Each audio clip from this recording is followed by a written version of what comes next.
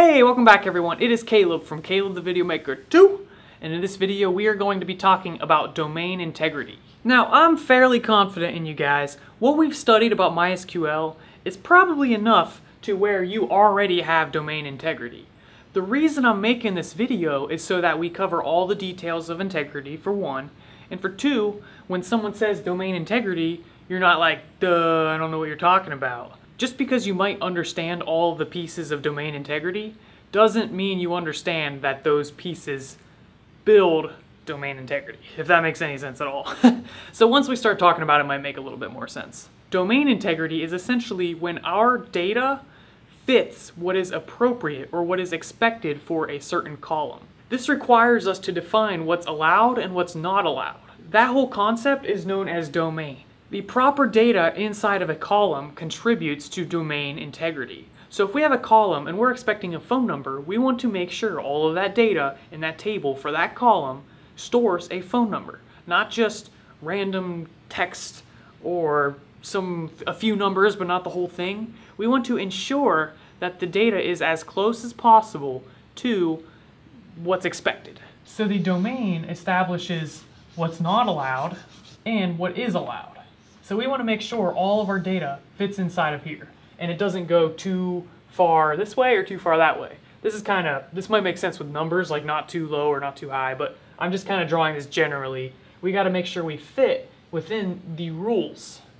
So we don't want to make something too long, we don't want to make it too short, we don't want to make it too high, we don't want to make it too low, everything like that. So another way to think about it is this entire thing would be the possible values, but we are only going to accept some of the values inside of this area right here. That is domain. Now with MySQL, there are a few ways we can enforce domain. The first is with a data type. This is by far the easiest way to get some level of domain on a column. That's because if you have something such as a numeric data type, that's automatically going to reject strings like string. That's because this is not a number, it's a string. It doesn't go inside of a numeric column. So data type is one way. Obviously the two constraints we talked about, not null and unique. These can also be used to help with the domain integrity because we can force every single row to have a value or for every single row to have a unique value.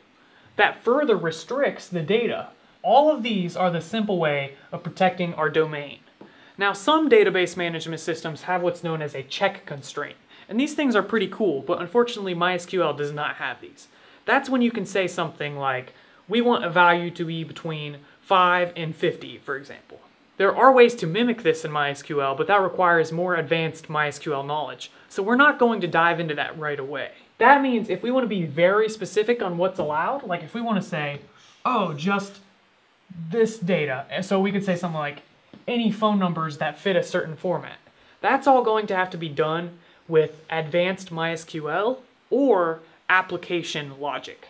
What does that mean though? Imagine a website, right? And you're signing up and you have to put in an email. And you just put some garbage in there that's not an email, clearly. Well, you can do things to make sure that that data is an email.